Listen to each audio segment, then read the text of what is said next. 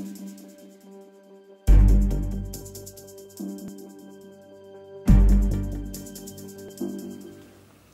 folks, on this video we are going to have a look at the real thing in order to get some factual information about this idiosyncratic helmet. This one in particular is the American model 1917.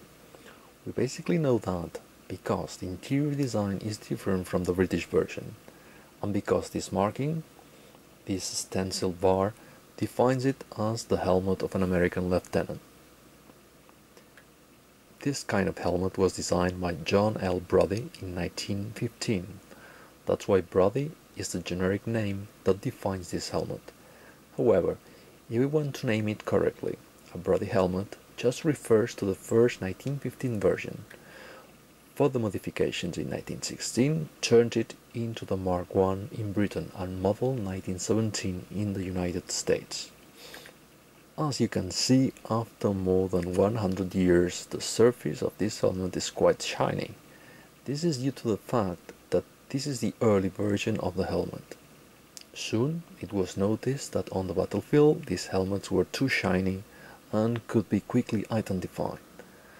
That's why a coat of asbestos and dull paint was added on later production. Now we need to go to the warning part. Asbestos is a very dangerous material, and to own or manipulate a Brodie helmet with an asbestos coat is very dangerous. You will notice the presence of this material because you will see a grainy surface, and after 100 years sometimes part of that coat is usually cracked. If that's the case, the only way of display and preservation should be in a museum inside a protected atmosphere. Therefore, from a modeling perspective, if you want to represent a Brodie helmet from the First World War, you must take into account that the first Mark I helmets were shiny, like this one, and had an olive green coat. Then in 1917 they were painted in khaki, like this one here, and later, during that year, they received the asbestos treatment with khaki paint. If you want to represent a late war helmet, you will have to use a grainy surface treatment before painting. Maybe that's not entirely necessary on such a small scale as 1/35, but definitely it's a must if you are dealing with larger scales. In this particular case, you have here khaki brown color, quite shiny, shapes are a bit irregular, and they look like they are part of the original metal cast, though there is some battle damage as well here. These helmets were made with a single sheet of metal which was pressed to get the characteristic salad bowl shape. It has a rim and several rivets that hold the lining. The chin strap, as you see here, is made of brown leather and it has quite a big buckle. If you're portraying an American helmet, don't forget that, as in this case, rank was marked here at the front. Let's turn it upside down.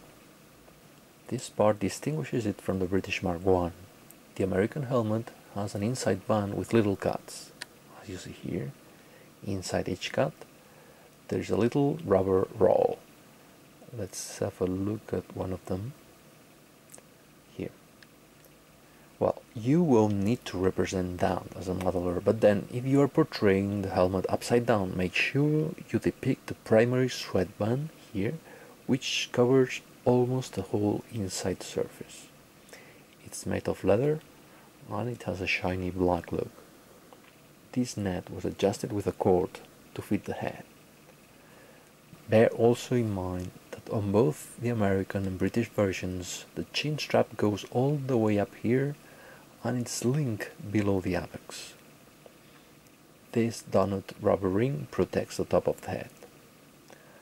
From a modeling perspective, these insides are quite difficult to reproduce. However, from a lounge or a flea perspective, such complexity must have been like Disneyland. I don't know what you think, but between these hygienic liner issues and the asbestos bed, it doesn't look like the most fortunate design.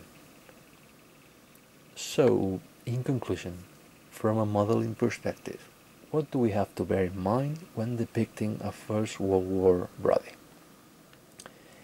It can be green in 1916 and khaki after that.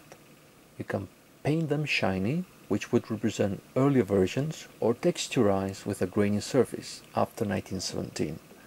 And remember too that if you are depicting American officers, you mustn't forget rank markings.